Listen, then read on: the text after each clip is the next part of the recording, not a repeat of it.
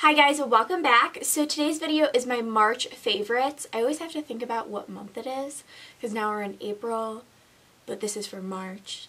I don't know, it's just a whole big thing that I always go through every month. So today I'm going to share with you some hits and misses. I haven't showed you guys any misses in previous month's favorites before this, so I thought why not, because I do have a pretty large amount of misses this month, which is kind of depressing, but if you want to see what those products are, then let's just get right into this. On my Instagram, I did put up a poll if you guys wanted to see a March favorites of like a few products that I had been loving, or just include them in April's, because I thought there wasn't a lot, but then I was going through each of my drawers and I was like, oh man, I actually have a lot of products. So if you do not follow me on Instagram, that's where I pretty much post like all the time. Instagram stories, I'm always posting food, fitness, beauty. It's like a whole different life than just my YouTube game. So if you not follow me on there, be sure to follow me. I'm going to start with the hits first and then move on to misses. So the first two products are beauty sponges. This is the AOA Beauty Sponge, and then this is the Japanesque Beauty Sponge. I know they're both dirty. I haven't cleaned them in a little bit.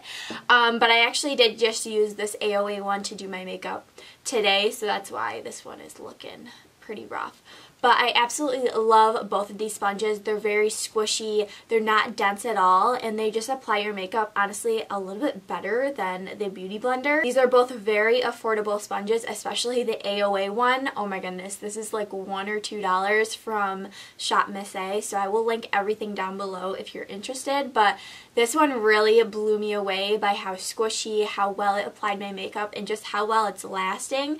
I probably used this like 10 times to apply my makeup with, and still looks brand new, and it's so easy to clean. I feel like once you start using your Beauty Blender and you like constantly are cleaning it, I feel like it just starts getting holes, it's not as squishy, it kind of gets a little dingy, but with these, they're holding up pretty well, so I'm pretty impressed. And the Japanesque one I got at Ulta, and it's only $10, so it's like half the price of the Beauty Blender, and I just don't think I'll ever buy another Beauty Blender after especially trying those sponges. The next product is the Soap & Glory One Heck of a Blot Instant Perfecting Primer. I was a little skeptical at first because it does look like a little gel consistency.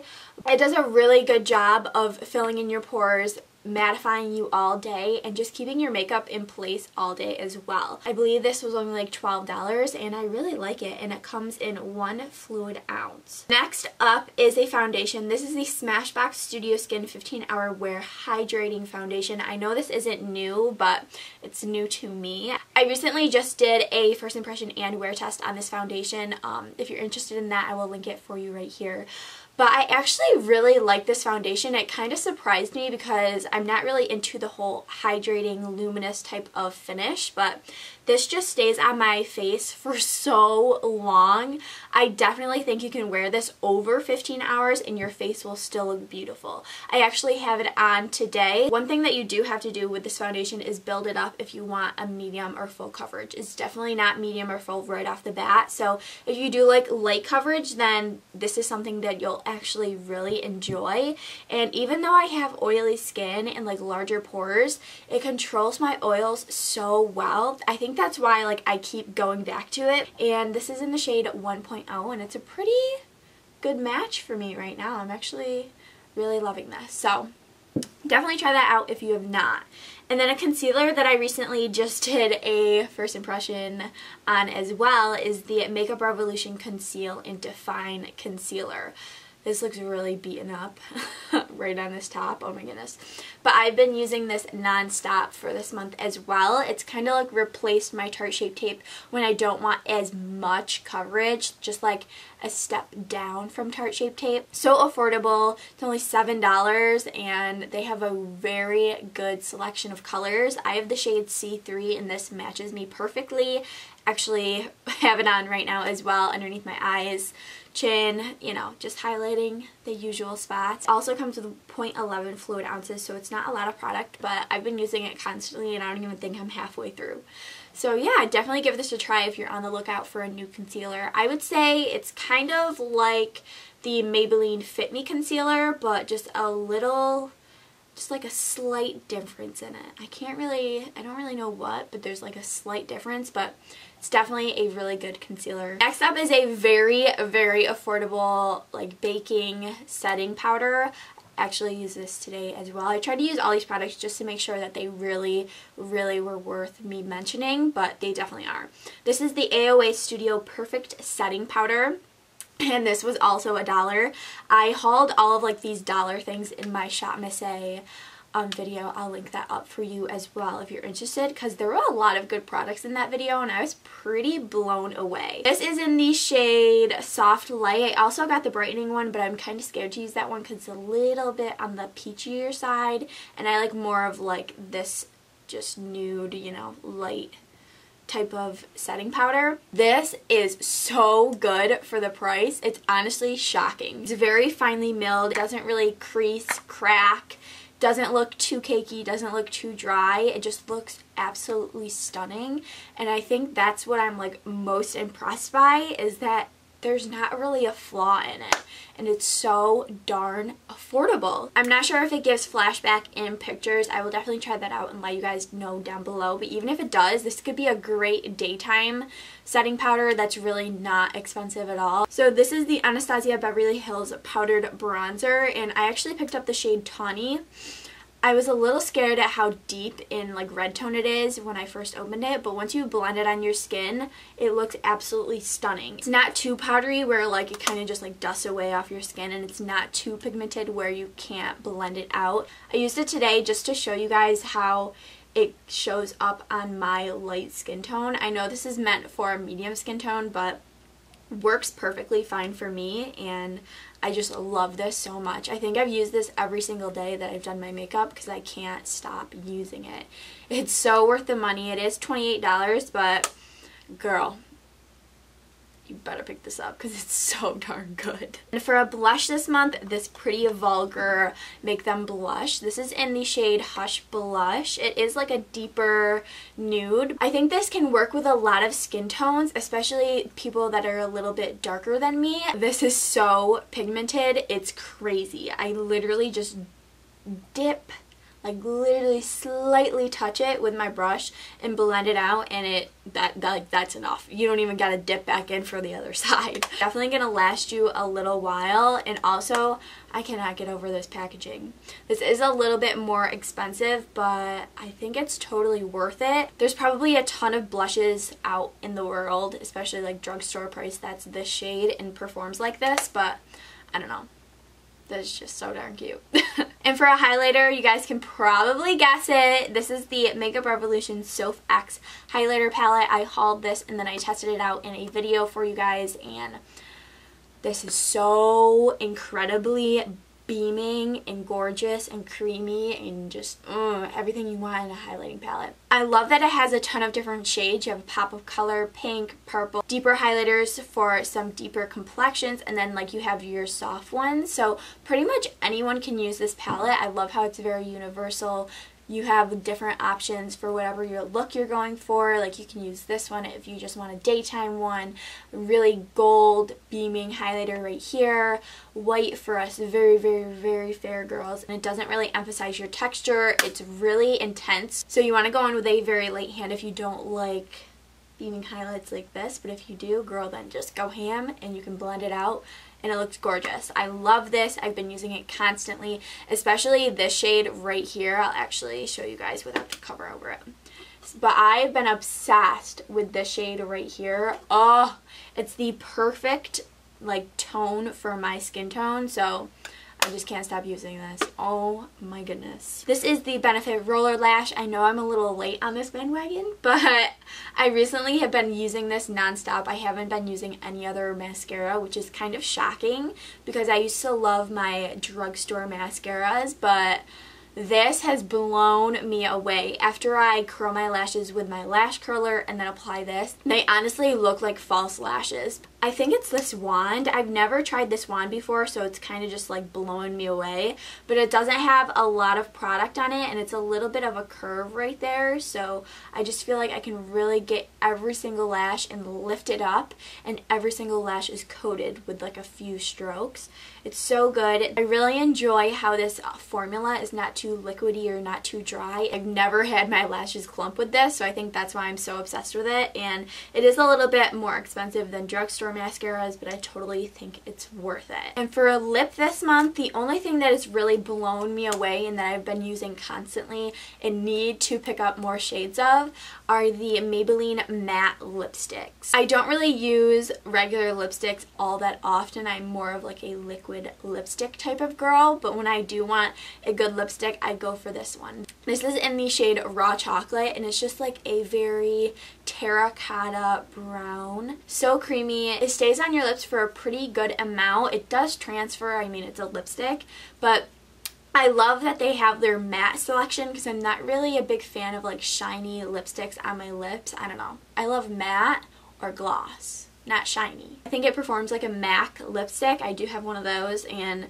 I mean I really can't tell the difference. So definitely going to pick up more shades of these, especially like really nice nudes, maybe a red. And for the last hit, this is the Ofra Makeup Fixer Light Mist. I'm not sure if this is a makeup setting spray to make your like makeup last all day, but I mean that's what I use it for. It doesn't necessarily say. It says it holds blush, eyeshadows, foundations, and concealers. So I mean that means it's a setting spray, right? I use it for a setting spray. Whatever, works for me. Makes my makeup stay all day long. Comes in 8 fluid ounces, and I think it's like $15–16. Very affordable. I haven't even like gone down that much. I can definitely still feel a ton of product in here. But one thing that I don't necessarily love about this is the sprayer and how it doesn't have a cap. Like I need a cap if I'm gonna travel with this, or like throw it in my makeup bag or whatever. Like I definitely need a cap, because if this sprays all over my makeup, I'm gonna be pissed. The sprayer is a little bit more of like an aggressive at your face sprayer, so just keep it a little bit further out from you and you'll be fine. Alright, and let's move on to a few misses. This is the Essence Lash Paradise False Lash Effect. So I hauled this and I tried it on camera for you guys, and you guys saw that I did not like it, and I tried it a few more times and even today again. It's not the worst, but it's not the best. The thing that I've realized that I have to do if I really want to use this is scrape off all of the mascara off the wand. Literally all of it. And then like on the end as well. And then I can go in with it because it doesn't have a lot of product, so it's not going to clump up. But if I don't do that, my lashes look so spidery and so clumpy, it's gross. So, I mean, this is kind of a hit, kind of a miss. I'm going to keep using it, see if it can dry up a little bit and it works a little bit better. It is still pretty new, so that might be the thing, but I don't know. I just wasn't blown away with it how I thought I was going to, so I was a little upset. This is the LA Girl Pro Matte High Definition Long Wear Matte Foundation.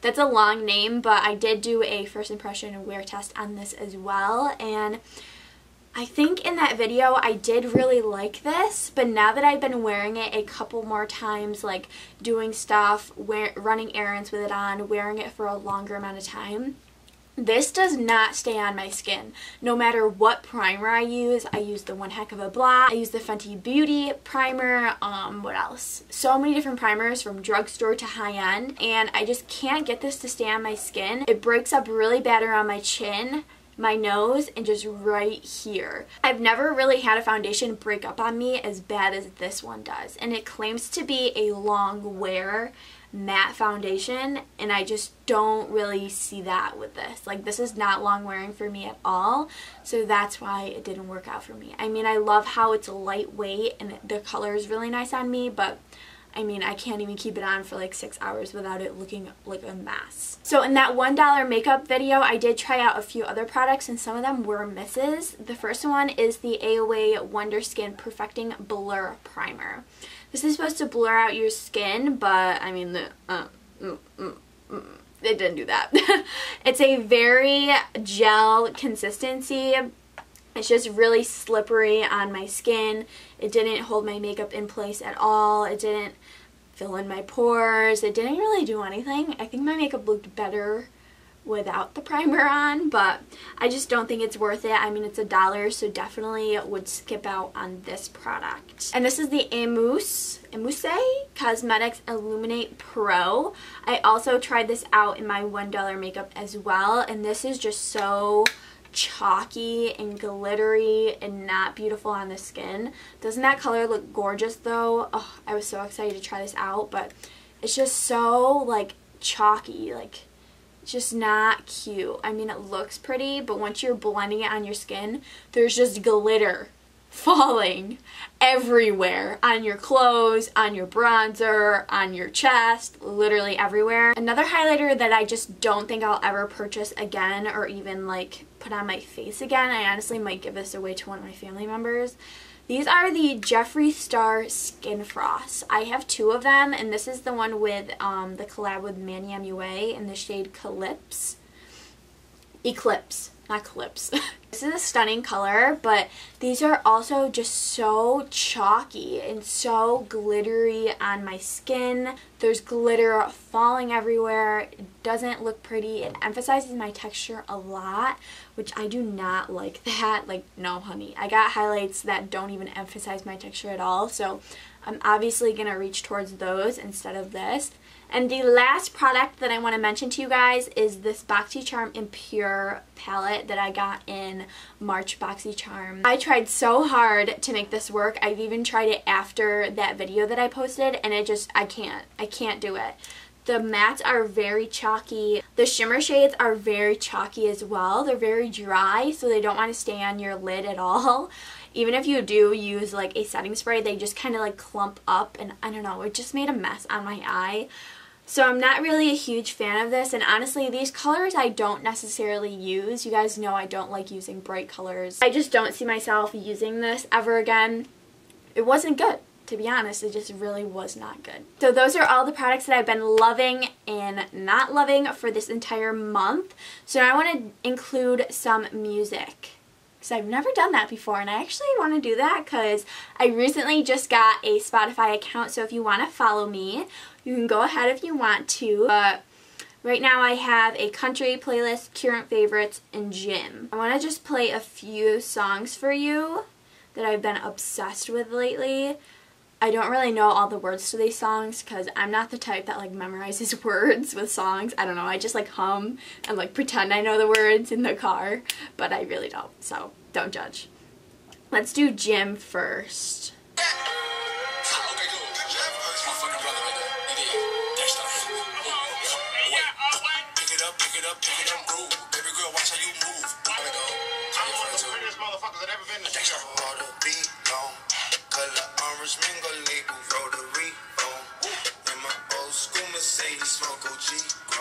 And that's called Pick It Up by Famous Dex. And then one more gym song that I absolutely love. So baby, pull me closer in the backseat of your Rover that I know you can't afford. Bite that tattoo on your shoulder. Pull the sheets right off the corner of that mattress that you stole from your roommate back in Boulder. We ain't ever getting older. And that's Closer Rehab Remix. Sunday morning makes me want to stay in bed, twist it up all day long. You make it easy, loving up on you. Make it easy with every little thing you do. Ah! Love that song. Oh, it like puts tears in my eyes. I love it so much. And that's You Make It Easy by Jason Aldean. You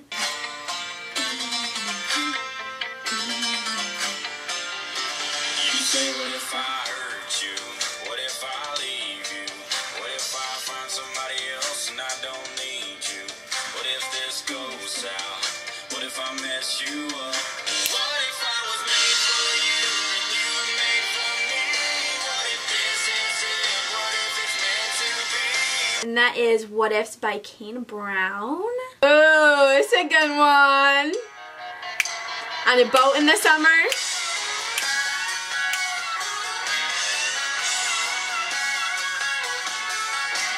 It's Friday after 5. I got you just in time. Went ahead and went a line before I went and lost my mind. And I ain't been here long, but the bumpers in the pond going up, down, up, down, up, down. And that's Up Down by Morgan Wallen?